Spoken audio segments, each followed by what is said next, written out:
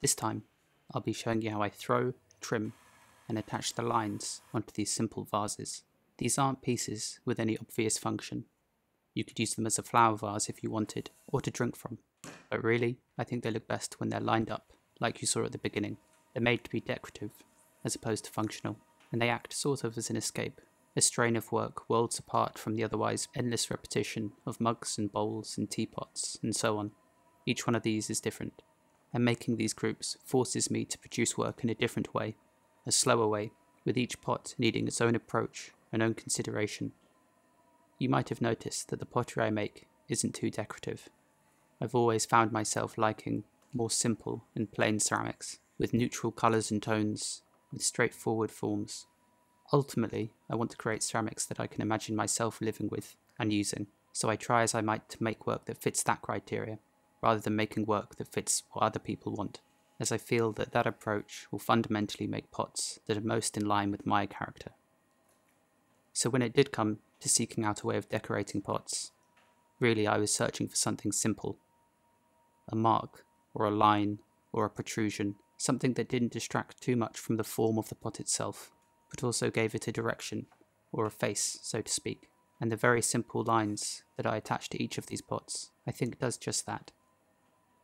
I think as a potter, and as a maker of tableware, it can help to explore another range of work which isn't necessarily made to fit any utilitarian use. Rather, it's just a beautiful object for a beautiful object's sake, something that you might display on a wall, or on a mantle, or in a gallery, and it can help to push your work in another direction, in tangent with your tableware, one accompanying the other, as if people are interested in your work. There'll always be a few who are interested in purchasing more significant collections and artistic pieces. Anyhow, that's quite enough of that. Let's talk about the pot in hand. For each one of these, I start off with 1 pound of clay, so about 453 grams. They're thrown very thinly, and I follow a few set rules so that the pots follow and fit my aesthetic, as ultimately all the pots that I make, I want them to be obviously recognisable as my own work, as opposed to somebody else's, which is something much easier said than done. So I throw each form to have a narrow base, and I keep any change in direction very angular and sharp too. I want there to be plenty of edges and ridges that my glazes can interact with later on, and really that's what the line, which is attached later once the pot has been trimmed, is all about. Often it travels down from the rim, like a continuation of that sharp lip, which allows the colour change that often occurs around the tops of these pots to traverse down the vessel itself. So as I throw these, I usually start with a rough shape that tapers slightly outward, and then as time goes by, and I can see sort of what the vessel will end up looking like, I throw it to a more exacting shape. Then, once the pot's nearing completion, I remove the skirt of clay around the base, remove the water from the inside with a sponge on the stick, and then I take my metal kidney, offer it up to the walls, and from the inside of the pot, I push outward against the metal. What I'm not doing is pushing the metal directly into the pot, as doing so on quite a thin and delicate vessel can easily cause it to deform or twist and buckle, which would ruin the piece, whereas pushing out against the tool mitigates this.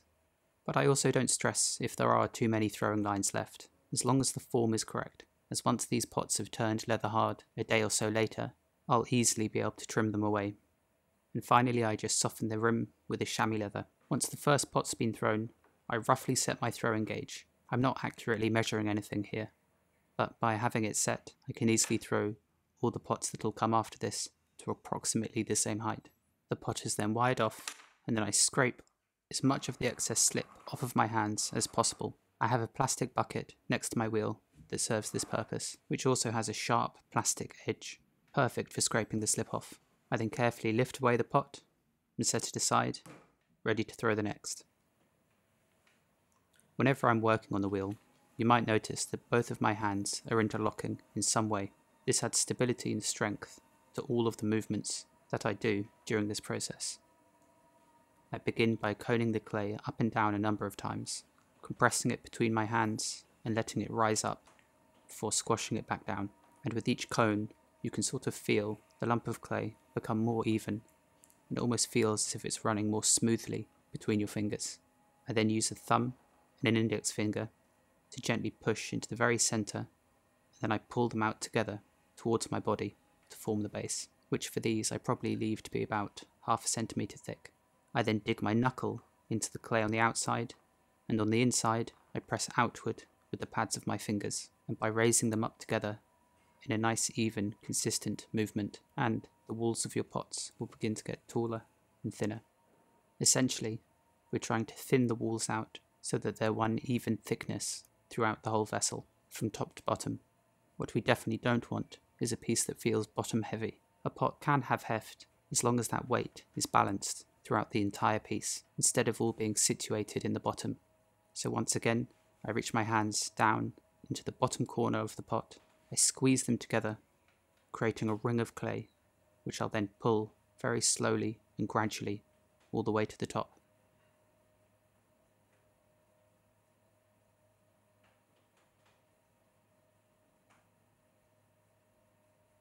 Once the pot's rim nears my throwing gauge's pointer, I can then begin to define the shape.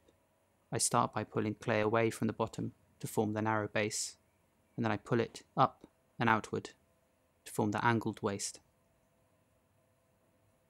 And for this piece, I wanted the top section just to be simple and straight. When I'm making these groups, I want each one to be different from the other, so if some are more simple than the other more angled vessels, then I don't mind, as long as they work together as a group.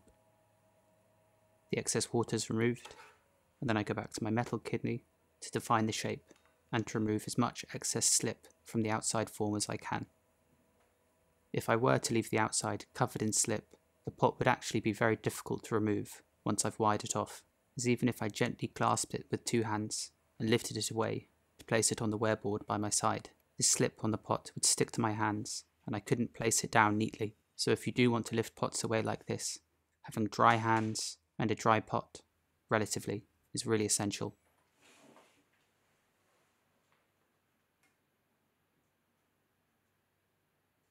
I usually make these pots in batches of about 6 or so. I do sell them individually, but also if a group of 6 of them work really well together, I do prefer to sell them as one collection, in a similar way to how you saw them at the start, in a row, next to each other, forms altering from piece to piece, lines too. So in this video, you'll see me throwing 6 of them, trimming 6 of them, and then at the end I'll show you how I attach the lines and model them to be straight and sharp. One challenge when making these is trying to create forms that are different time and time again while still following the set parameters that I give myself. There's really only so many forms you can do, but the addition of a protruding line afterwards increases greatly the amount of different forms you can make, and having spent a number of years making these now, only ever in small batches, it has influenced how I make other pieces too, especially lidded jars and teapots. I'll take a form that worked well for these lined vessels, and then I'll attempt to make it into a lidded form, and then even a teapot. Some work, some don't, some become too complicated, and I've certainly disposed of quite a few before even firing them. That's one of the good things about clay. It's recyclable up until that point, so nothing's wasted, but a lot is learned. I like to use relatively firm clay for these, nothing too soft. As I centre, I lean my upper body weight onto my arms, which are tucked into my waist. I also lean my arms onto the plastic chassis of the wheel tray, anything to keep my arms as stable and in control as possible, as wet clay like this really isn't a strong material. It shouldn't easily be able to influence what your arms do, especially with such a small lump like this. I also squeeze the base of the lump of clay with the little finger on each hand as I'm centering. This prevents the clay from splaying outward and then underneath your hands, which then often causes a slight undulation and causes your hand to wobble up and down as you're centering, which is never a good thing. But sometimes there's nothing much you can do to stop an undulation, like you can see in the rim here. So if I can, I'll compress it down like so to keep it under control, and it's only if it gets much worse later on that I'll clean it up with a potter's needle.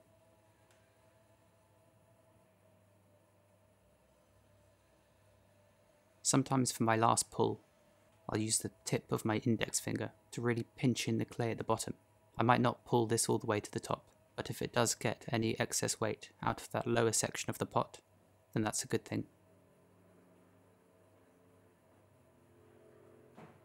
Once the form is more or less there, I can begin the finishing off procedures.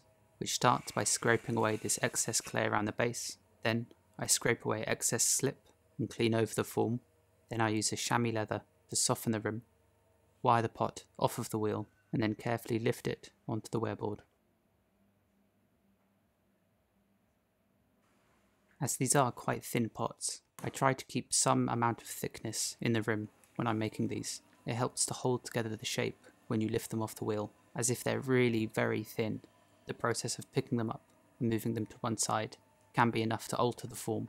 And anyway, I can always trim the rim to be thinner later on, so it isn't absolutely necessary to get the pot as finished as possible at this stage. There are times when it's just easier to do the finishing work at the trimming stage, as opposed to when it's freshly thrown and very soft. You'll notice as I lift the pot away from the wheel that at the same moment I lift, I also spin the wheel. This can help to break any sticky seal there might be between the two.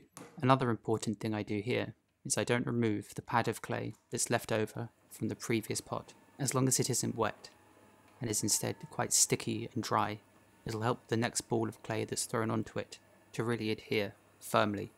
It's for a similar reason too that I remove lots of the slip off my wire before sliding it underneath the pot, as if your wire is covered in slip and you drag that beneath the pot. The slip can essentially help to stick the two components back together, and it may make it more difficult to lift the pot away from the wheel cleanly. This is the last of the 6 forms, and with these I never know precisely what I'm going to throw when I slam the ball of clay down. I just know that it has to be different from those already made, albeit only a subtle difference.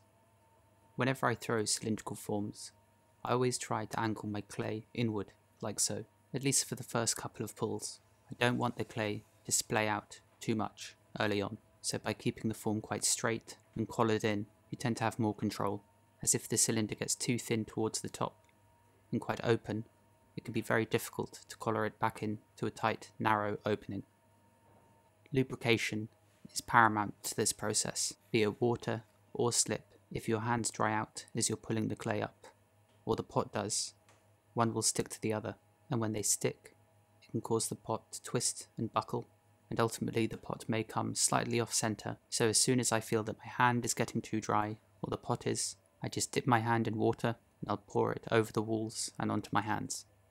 All it takes when throwing is to make one wrong movement to ruin the whole piece, but like I mentioned previously, any clay that's wasted at this stage can simply be recycled and reused, with very minimal effort too, which is one of the qualities about ceramics which makes it quite unique.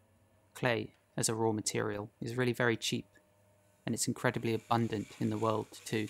That being said, as time goes by, many of the materials that potters use are becoming more and more refined and are being processed in different ways, which don't always make them as suitable for throwing pots with or for mixing glazes. In fact, there are quite a few rather sought after old materials, like the classic blue Cornish stone, or certain variants of feldspar and other such materials that these days you just can't get your hands on very easily. So who knows what the future holds. Certainly, one day, when I don't live in the city, I want to try including more local materials in the pots I make, be it dug up clay, granite, or anything else I can get my hands on. When it comes to lifting pots off, there's actually quite a lot I could discuss. All I'm doing is touching the pot until there's a very light contact on most of my hands, but most of the pressure is around the lower part of my palms and my little fingers. You don't want to touch the upper portions of the wall, rather it's better to lift mostly from the bottom. So I gently cup the pot with as much contact as I can. I'm not squeezing, and then I just twist and lift. And as the pot is so sticky, it should just sort of lift away with your hands. And if you do want to correct the form at this freshly thrown stage, lift the pot from the bottom and let it settle back into place, rather than touching the rim, as you'll likely only make it worse. Now these have been thrown, I'll let them sit out until they're leather hard, which is usually by the following day.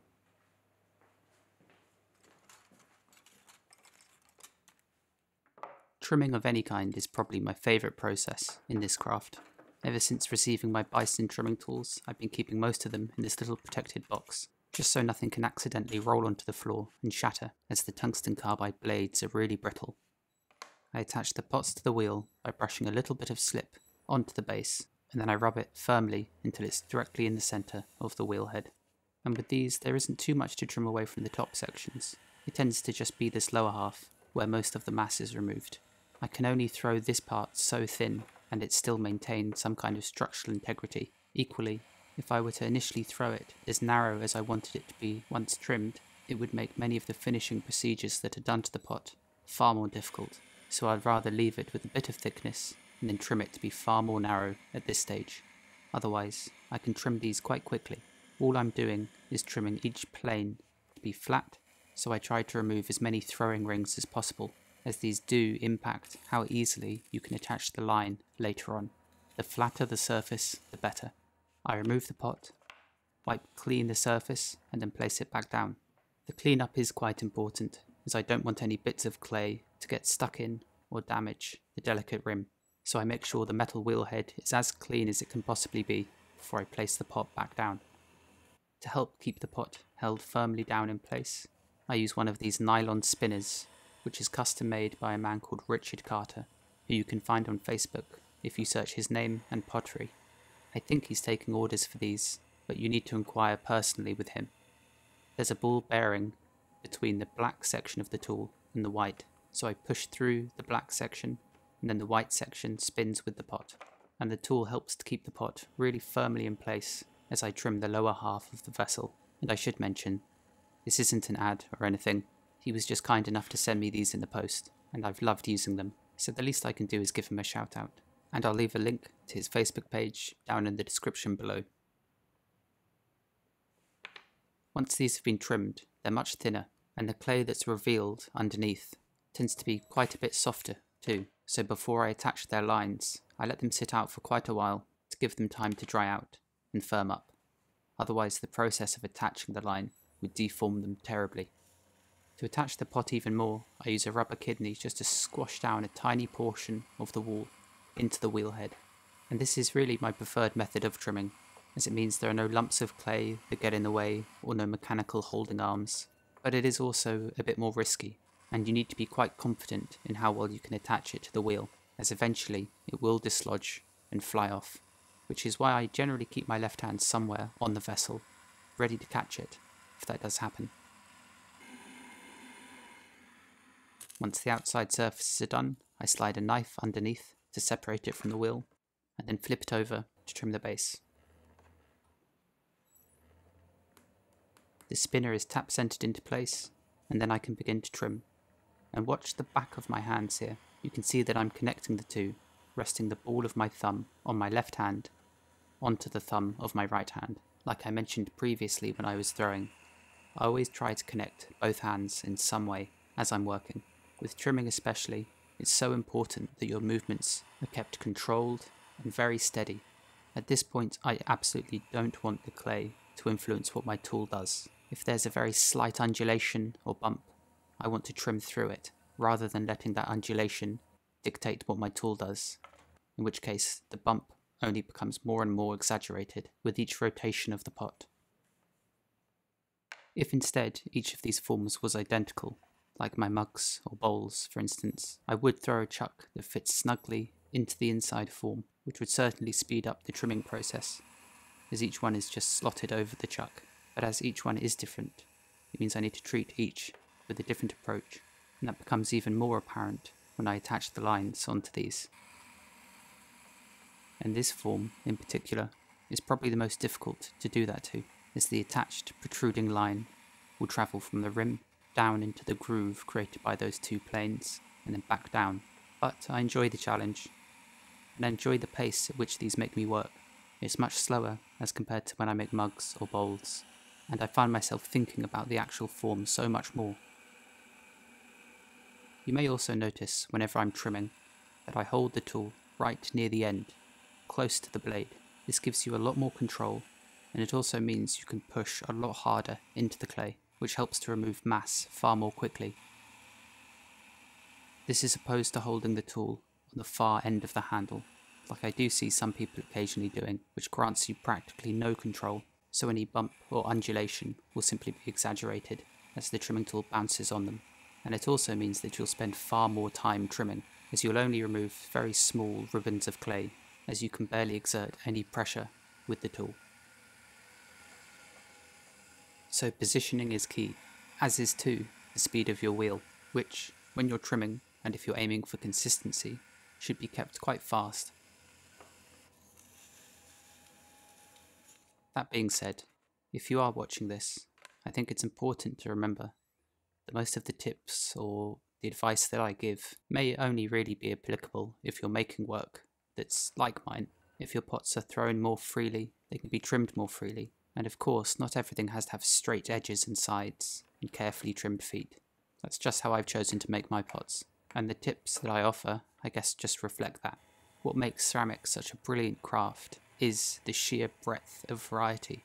Beyond just the endless ways of making different forms and shapes, there's the infinite world of glazes and how they combine with different slips, clay bodies, and other glazes too. Simply put, there is no one way of doing things.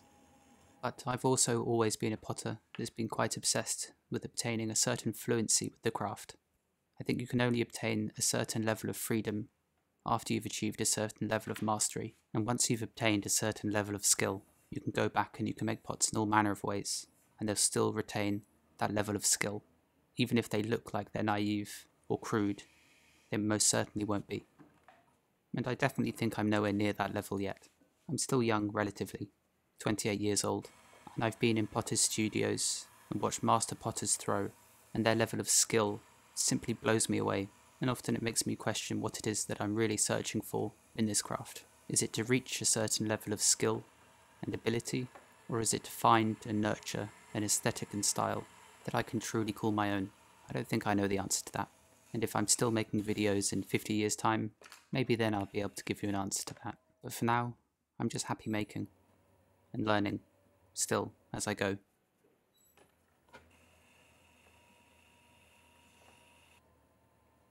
And lastly, I stamp the pot with my maker's mark and move on to the next pot, which I think is the last.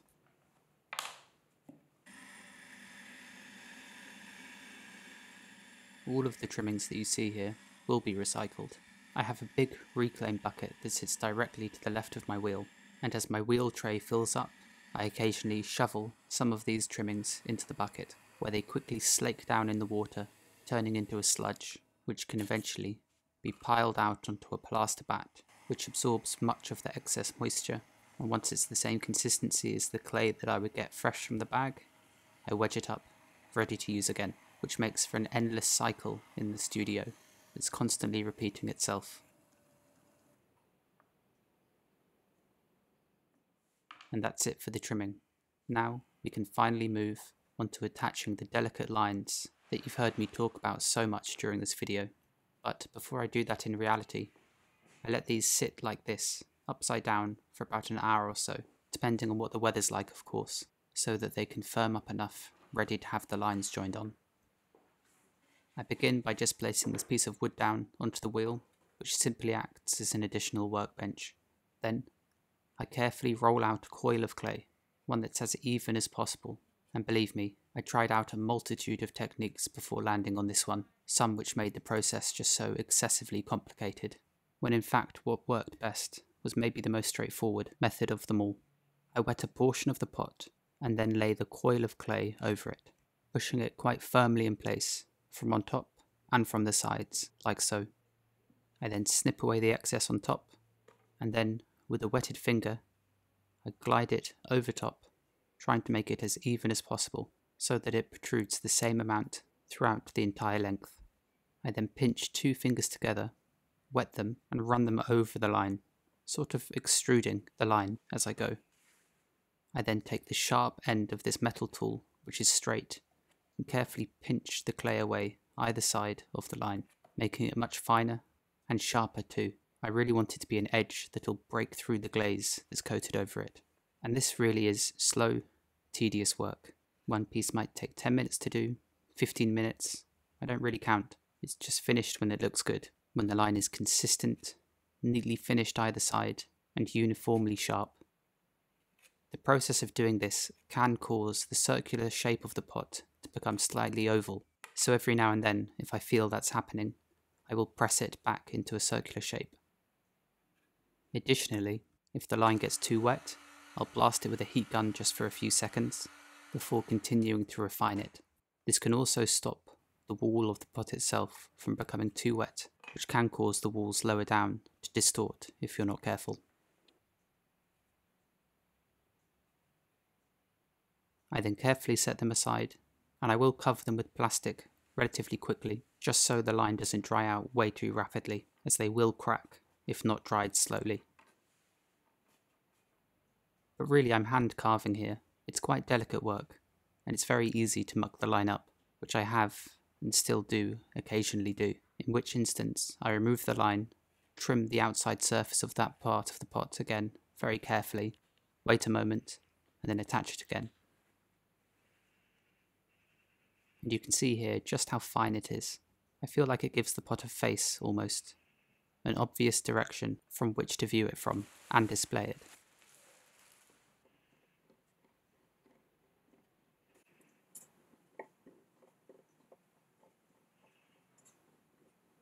And it's the pieces like this that take the longest, where the line travels all the way from the top of the rim down to the base. Again, I attach the line onto an area that I've previously wetted, and then push it down firmly throughout the entire length. I think it's worth mentioning here that these attached lines will move as the pot dries. The clay will twist slightly as the pot turns bone dry, and even when it fires too. But on this scale it's barely noticeable, and on these slightly wider forms. Whereas, if you're attaching lines to much narrower cylinders, the amount the line moves can be a lot, and it can go from looking straight at this stage to completely curved once fired, which is always a bit of a disappointing shock when it does happen. And it really does take a lot of trial and error to figure out the best way of attaching them, which often means you need to attach them slightly offset to the left, so that when they fire, they twist into the right position. And that's it for these pots. Now I'll just dry them very slowly beneath plastic, so the lines don't crack off. But I love how they look at this stage, the delicate line, before the vessels are covered in a layer of glaze. So I place them on a plastic lined board, and the lines at this point are dry enough that the plastic that'll be wrapped around them won't damage them. Then, if they do look like they're turning a tiny bit bone dry around the rims, I do quickly spray them with some water, and then I wrap them up tightly, but they'll stay for a couple of days, drying out slowly. And that's it. Thanks for watching. There's a multitude of different things in this video, tips, stories, my philosophy on making, and I hope you found some of it interesting, and not too much of a ramble perhaps.